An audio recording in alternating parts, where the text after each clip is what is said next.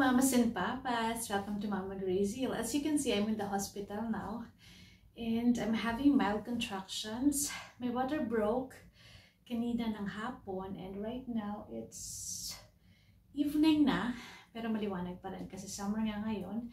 I'm just gonna show you kung ano yung laman ng hospital bag ko bago ko pa man magamit ko ano yung laman nito. Bali, meron akong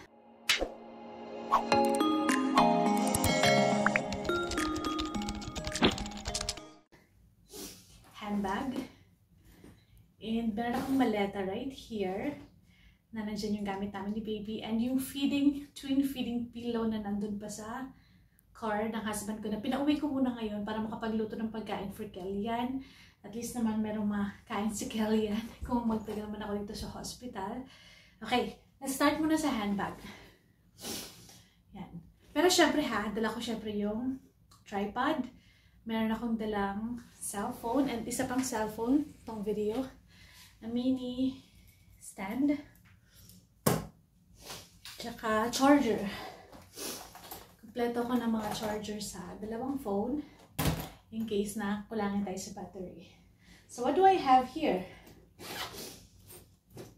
Gumawa na pala ako, kakagagawa ko lang pala ng popsicles na pinauwi ko na kay husband para ilagay sa freezer, pero I have some reserve napkins in here and hospital, nagpo-provide din sila ng napkin.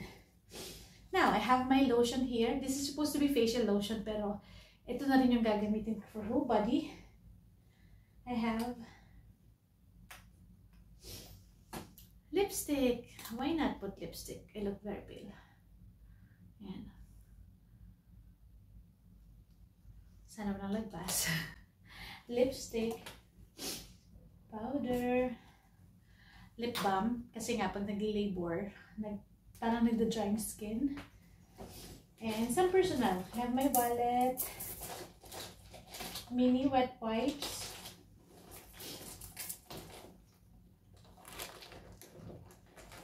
shades, kung kailanganin man sa pag-uwi, and some mask.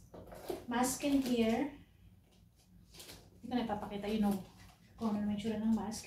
I also brought my remaining vitamins. I have here yung iniinom ko multivitamins, Elevate, iron, tsaka vitamin C na iniinom ko. Tapos na ako for the day. So tomorrow ulit yung inom ka ng vitamins. That's about everything dito sa handbag ko. Yeah.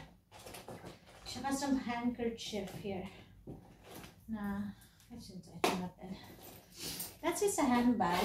Kasi andito rin yung tripod kanina. I have my water bottle. I think I have to tie my hair. And hopefully I can still sleep despite this contractions that I'm feeling. Okay, let's open our maleta, which is really big. Papa ko to para makita. This is it. Yan.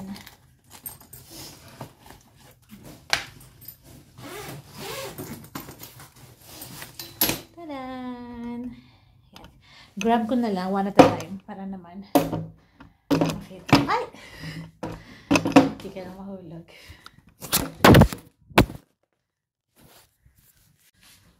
Sabi ko hindi ka na mahulog pero nahulog na siya. Okay. Ito. I have my own blanket kasi, as you can see, they have their blanket here, but it's not as soft as our own blanket. Kaya better pa rin na magdala ka ng sarili mo. Depende sa hospital kung saan ka manganak. And I will start probably with my things before kay baby. Ito. I separated them gamit ang Ziplocs. Hindi ko na nilagyan ng label kasi alam ko naman at alam naman ni husband yung gamit ko. But what I did is yung mga duster, yung palda. Naka-separation ng Ziploc. I have 3 palda here na dress, breastfeeding friendly, and at the same time palda siya. I have yung breastfeeding friendly rin na damit. Puro malalambot yung pinili ko ha. Simula sa lahat na isusuot ko, puro malalambot kasi gusto natin maging comfortable as much as possible kapag nag-labor and after manganak kasi everything will soar. I have a robe here na pwede kong magamit para maging mukhang decent naman kahit lalabas doon sa hallway, ganyan. And some pants here. Jogging pants. Actually, I really don't know kung magdo-normal delivery ba or cesarean section, but we are hoping, we are aiming for normal delivery kasi engaged naman si Twin A, si baby girl. Pero meron pa rin akong dalang pants na mga malalambot na pants. Hindi siya pants na pants, but more of leggings, tsaka basta malambot siya na tela, na material. I have here, eto nga, yung ibang napkins na, kasi right now, I'm wearing napkin kasi nag-leak pa rin yung amniotic fluid ko. At the moment, mula siya noong 2:37 in the afternoon, nag-start yung leaking up to now na, anong oras na ba? I think it's around 7 o'clock in the evening now. It's still leaking. So, nakailang palit na ako. I think naka-4 or 5 palit na ako ng napkin. Still leaking. So, what I have here, I have a Perry bottle.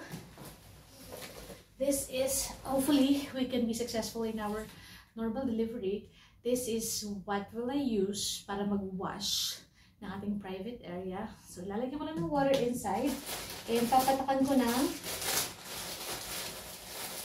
konting alcohol-free witch hazel sa loob para mabilis ang healing. Tubig. Uy, mukhang leaking yata ito. But I'm gonna wait here. Sana hindi siya nag-leak totally. Anyway.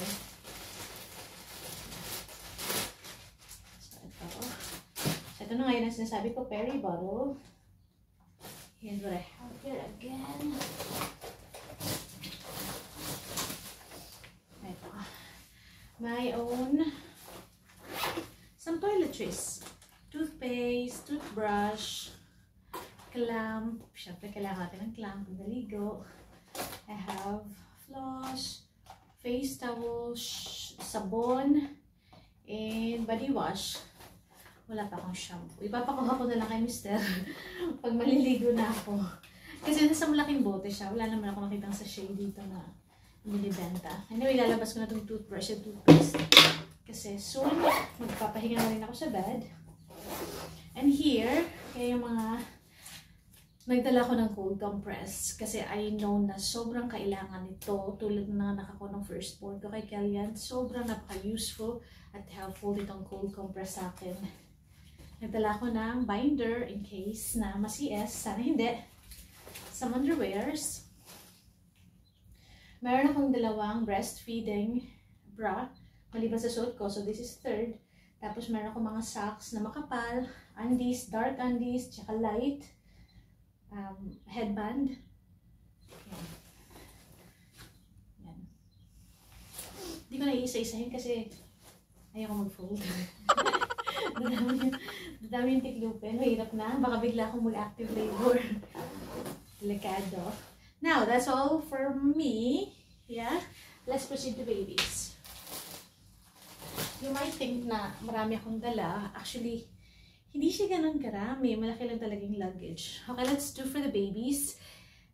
Twins, diba? So, lahat dapat doble. I have wet wipes.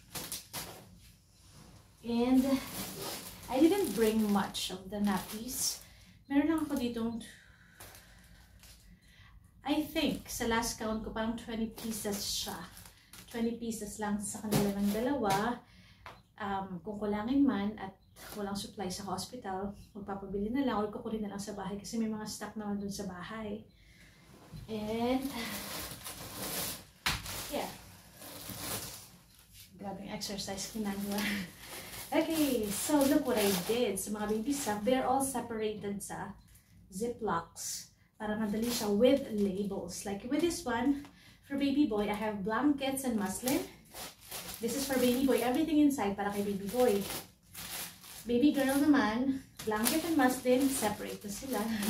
Para whoever can get this or whoever will help me get their things, their stuff, they will be able to identify. Now, lampin, face towels for baby girl.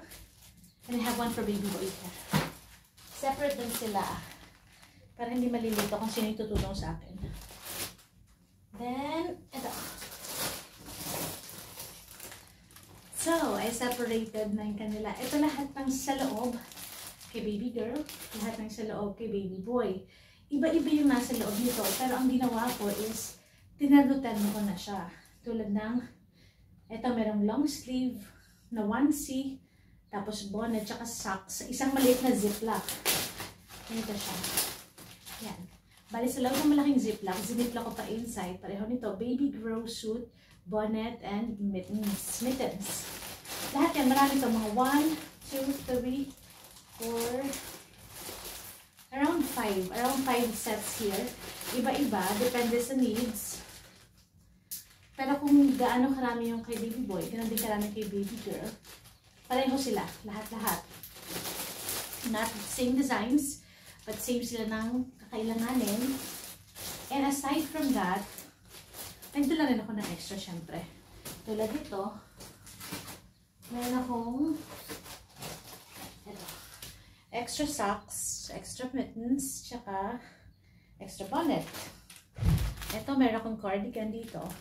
Dalawang socks for Shelly and Ocean. Para sa baby girl and baby boy. Tsaka cardigan na woolen. Wool. Ito. Mga damit pa rin nila. Bali ito, para kay baby girl. Ito para kay baby boy. Girl suit pa rin siya. Yung parang overall. Ito, kompleto rin ito. May mittens din to. Tsaka socks. Onesies naman to para sa kanilang dalawa. That's everything. If you will notice, walang mga tie side, walang mga sando, walang mga pants or any. Oh, I do have pants, pero hindi katulad sa atin kasi in here they don't have it. They might have yung mga snap na button, pero hindi ganun ka-common. And more on onesie sila dito. Yung mga damit na ibinebenta, not ibinebenta, but yeah, ibinebenta actually. Yun, tapos yung ginaya ko rin kasi yung sa may binigay sa akin na list dito sa hospital. And baby grows nga yung mga sinasuggest, mga onesies, ganon. Kaya yun yung mga dala ko. Depende rin sa weather ha, kasi dito currently summer, kaya kailangan cotton. Cotton naman talaga yung suggested pagka baby kasi at least nakakasingaw. Cotton, merino, or woolen kung malamig.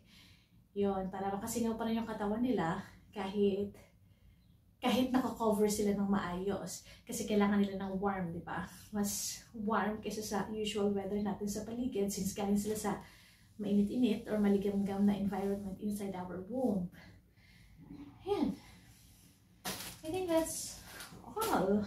Oh, I brought my own slippers here.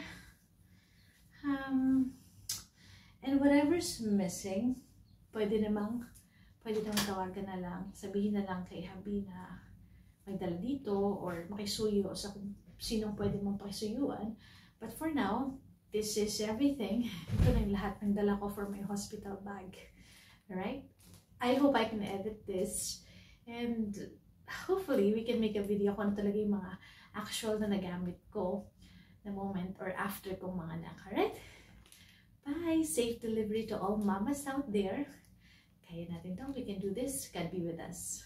Bye-bye.